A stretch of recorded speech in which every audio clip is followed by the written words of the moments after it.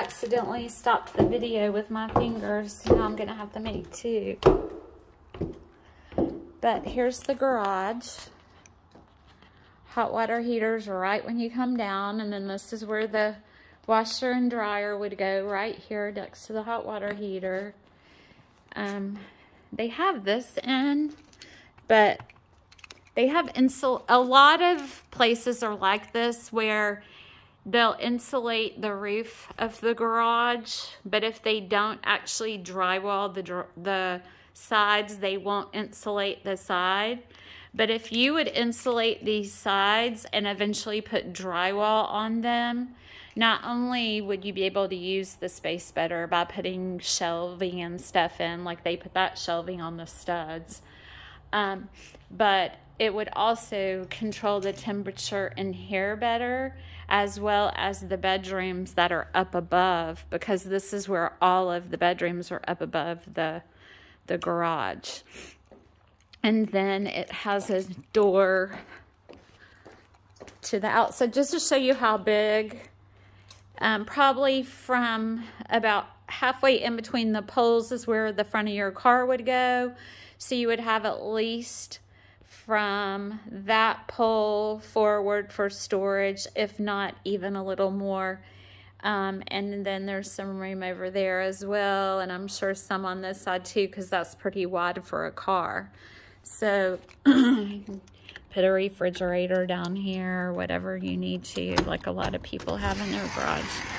And then there's a little walkway right here that goes around to the driveway. And then here's the side yard, which is beautiful. I mean, the grass looks wonderful, and this is a huge lot and a huge yard. I'm gonna go around the back and show you, but I did want to show you the side view. I hope it doesn't get too dark before I get this all done for you. Yeah, the lady on the other house said that she got one more offer today since they put it back on the market. And she is familiar with ribbon, but she hasn't actually used it yet. She has signed up to use it. So the backyard does not have a deck, unfortunately. That would be one of the first things you would probably want to add. Because, you know, when you come out in your backyard, you want to be able to enjoy it. So luckily you can't really see over there from back here. So you have 2 levels to the yard, which is really cool. And what I would do is I would build a deck as far over there as I could afford. So if I could go all the way to the end of the house, I would. If I couldn't do that at first, I'd go to the little retaining wall right there and then just keep adding on, or maybe go down a couple of steps and make it a lower like a two-part deck, a 2-level deck. But the yard is really pretty, well maintained. That retaining wall looks like it's in really good shape.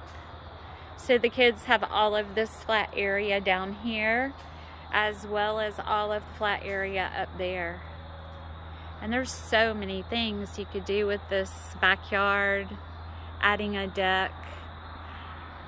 They have the covers over the net wire covers over the gutters, so stuff can't get in them. Other than that sticking up, everything looks good to me.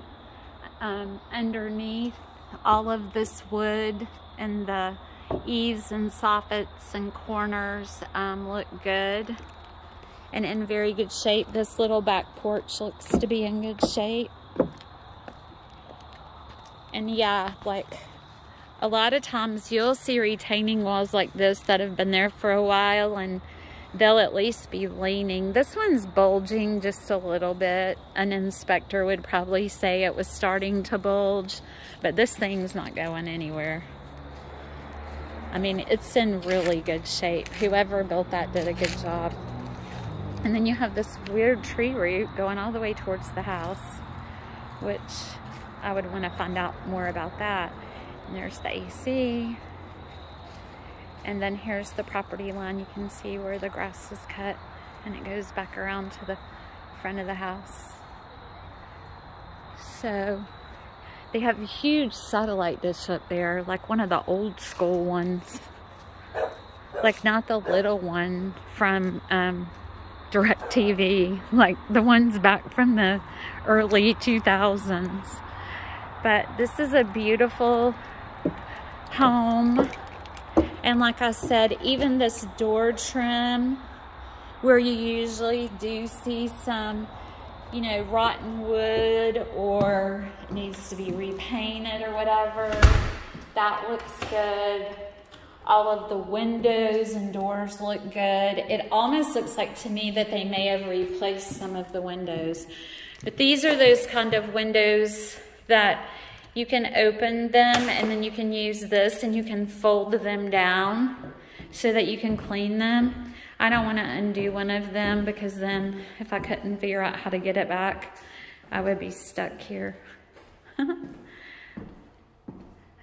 So, just another look around. Very pretty, very open space. Definitely can add an island, 100%, which would give you more cabinet space and space for the kids to eat up at the counter. You could definitely change this to a microwave with a vent under it over the stove.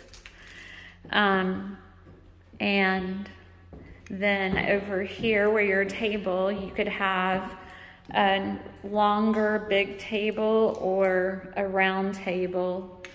And then you don't even have to have it in the bay window. You could have a table right here, and then you could do one of my favorite things in homes, which is have Wesley build you a window seat right here, like a storage box seat. And so the vent air can still come out through the front of it somehow, and then you have a window seat to sit in. I love those. So there's just a lot of possibilities, and the good thing about this home is they've already done most of the work for you. So going out is going to be darker. So our final view out to the road isn't going to be as bright as it usually is, so you can see everything. But here's our one last picture of the yard and the front of the house. And that's it. I have a really funny story about when I first got here. I couldn't get in, so it took me like 45 minutes to be able to get back in here. And so I'll tell you later, but I'll talk to you soon. Bye.